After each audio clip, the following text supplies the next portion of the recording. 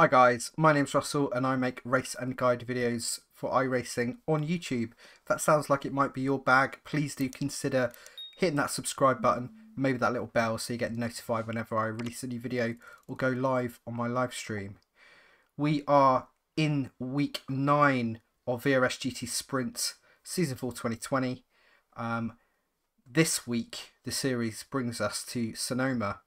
Don't know how familiar some of you will be with this track. It doesn't get a lot of time in the service, unfortunately, but what a track it is. The elevation changes here are incredible. The off camber, track dropping away, narrow little dangerous bits of course to negotiate. It's got a lot going for it, and it's a hell of a good drive. Once you've got that lap nailed down, it feels great driving around here. But yeah, it's a tough one. It's a tough one. Don't forget to grab my setup and my ghost cars for the Ferrari 488 from my Discord channel. Just check it out in the description below. If you are interested in getting the setups and ghost cars and the guide early, before the week starts, if you want to get a drop on your competitors, then you can become a gentleman driver, which is a member of my YouTube channel. You get a few other perks and bits and bobs, emojis if that's your cup of tea, and also kind of restricted access in Discord and things like that. So if that sounds like it might be of interest, you should see the join button just below. Give it a wallop and have a look, see what you think. I'm going to do the usual thing. We'll do the in-car lap, we will do the chase cam, and then we will break down every single corner. Enjoy it here this week. Let me know how you're getting on in the comments below. You know, let us know what you think of the track. Let us know what your times are like and how you're finding the racing here this week. And if I don't see you before, hopefully I'll see you out there on the track. Cheers, guys.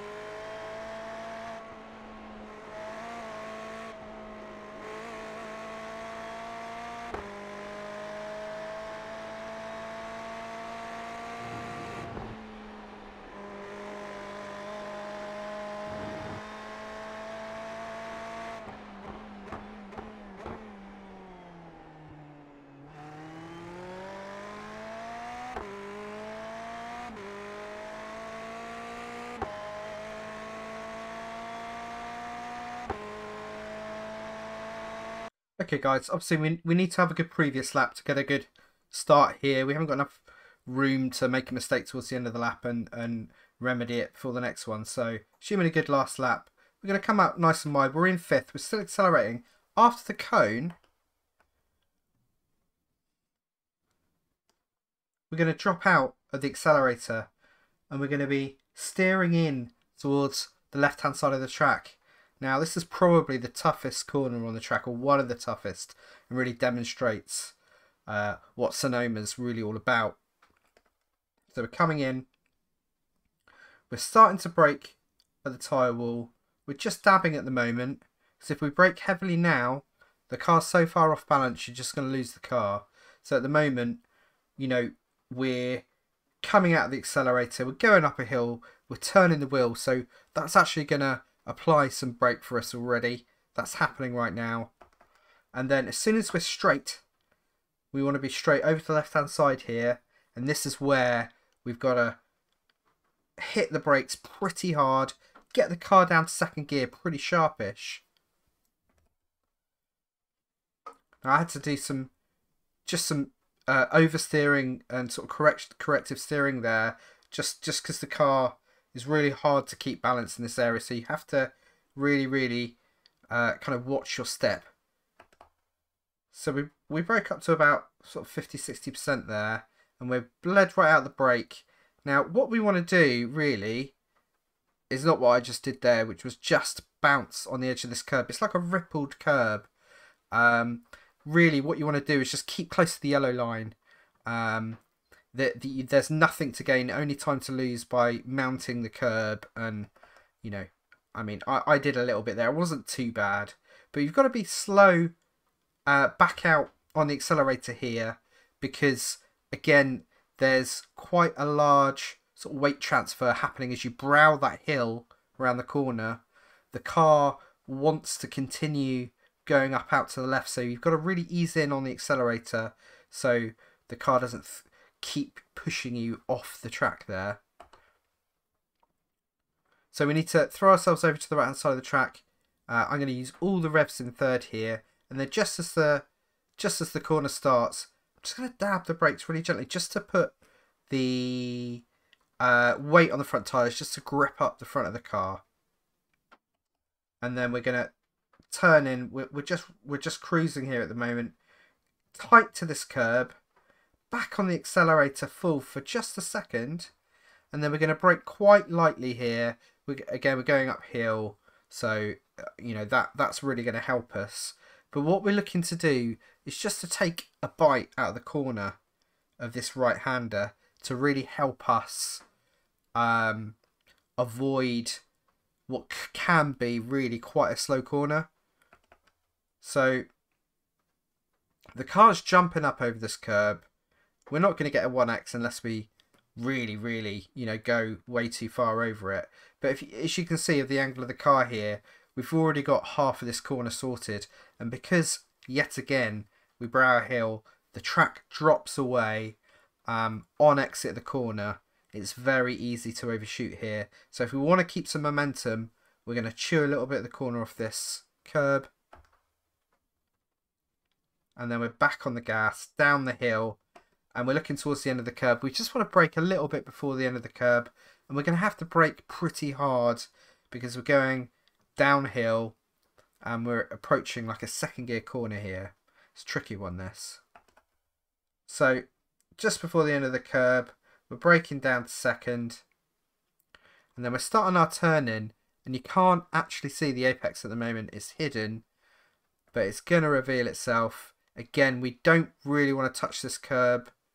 We just want to keep tight to the yellow line, and then as soon as we're about halfway round, just before the apex, we're nice and steady building up the accelerator, and use this exit curb here. We're going to go up to fourth, tight here, but let the car float out a little bit. If you've got cold tyres around here, you're going to lose the car, so you can't do this bit flat out until you've got nice warm tyres. But we're coming to yet another brow of yet another hill, going into yet another corner. And there's a massive elevation change coming. It's very hard to judge the brakes here, but what we're going to do is we're going to brake as we brow the hill. As soon as we can see the corner, we're going to start turning into it. We're going to drop ourselves down into third, and the sort of aim here is to try and keep reasonably tight to the inside. Now you can float out here at this point, and if you see the wall coming up on the right hand side, you don't want to be mid-track at this point. You want to be more on the inside, but you can float out a bit because you do want to be able to steer in and hit the gas. I was quite late on the gas on this corner, but I did enough. We're steering as far as we would want at the moment. Any more than this and we're going to start kind of skidding and having traction issues. Up to fourth, and all being well, we've got the curb. Very easy to overshoot here. Lots of practice. Definitely took me ages to nail that. So we're looking at these boards on the left hand side. We're parked over to the left, and just as we're passing the green board here, we've got a blue board, green, and then red. We're going to hit the brakes super heavily. We're coming down to second gear. We've got a very odd right-hander with a double apex. And we're going to want to turn in as soon as we can see the curb start to appear. Now, I touched the curb here. Again, you don't really want to touch it, but we're down to second. And this steering angle we've got, we're going to keep. And we've bled incredibly slowly out the brakes here. And then as soon as the curb on the right appears, we're back into the gas. And we're going to still maintain essentially this turning angle as we build up the accelerator nice and slowly. Quite a wide exit, which is nice. Now we're tight to the left curb here. This is a tricky combination. We don't want to take too much of these two curbs on the right hand side. They'll really upset and unbalance the car.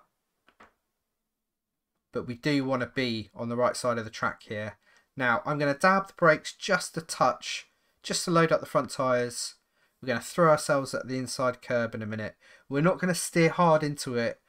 We're going to nudge our way into it. Otherwise the back wheels are gonna be unimpressed. So we really eased into the turning angle there. We're back on the gas for a period. We're going to drop out now. Just touch the brakes again. I mean, you don't always need the brakes there, but it's wise. And then as soon as we're mid-curb here, we're building up the gas again. And we're going to maintain quite a firm right-hand steering angle, because guess what? We're going around a corner, the track's going to drop away on exit. So the car's going to get really light over this brow. Upshifting to fifth early can really help here. If you're feeling like you're struggling and the car's getting a bit snaky, a short shift to fifth is not going to do you a great deal of harm here. I had quite a clean run on this bit, so I didn't need to do it, but quite often I would. And then we're going to keep the car tight to the left now. And then we've got this curb. We're going to mount the curb, and we're going to, just as we hit the edge of the curb, we're going to dab on the brakes, but then we're just going to keep a few percent of brake on while we lean ourselves into the right hand curb. Now don't steer heavily here. We're just tipping the wheel, and then we're on the curb, and as soon as we're on the curb, we can hit the accelerator full gas and then turn the wheel nice and firmly. And that's going to keep us just on exit there. And we're coming down to the slowest corner on the course now. And it's really quite a tricky braking zone here too. So we're looking at the boards on the left again. We've got this green Kawasaki board. And then we've got the red Budweiser racing board. And just on the cusp of the two, we're going to slam those brakes on. We just want to miss these two cones on the left. Actually, you can kill these cones, not getting off track, and have a really, really nice wide entry. But I've had too many run-ins with cones stuck under the car to really want to do that. So we're tight over to the left. We're all the way down into first gear, and we've started our turn-in just at the cone. Now, as we're bleeding out of the brakes now, this is when we throw our hard steering angle, and we're about to apex. You can take a lot more of a tighter line around here, as long as obviously you don't hit the tyre barriers. You're actually pretty safe around here. And then we're back on the accelerator pretty firmly. We need to get that wheel unwound sharpish, otherwise we're going to have traction issues. So we built up the accelerator quite slowly to give us a chance to unwind the wheel. We're going to exit as close to this wall as we can, and then we're done. That's 129.395 at Sonoma. Heck of a tough track. Really, really rewarding when you get it right. If you put in the extra hours here this week, you've got a good shout at a good result, I would guess. So best of luck. Let us know how you're getting on in the comments. Please do drop a like if you found it useful.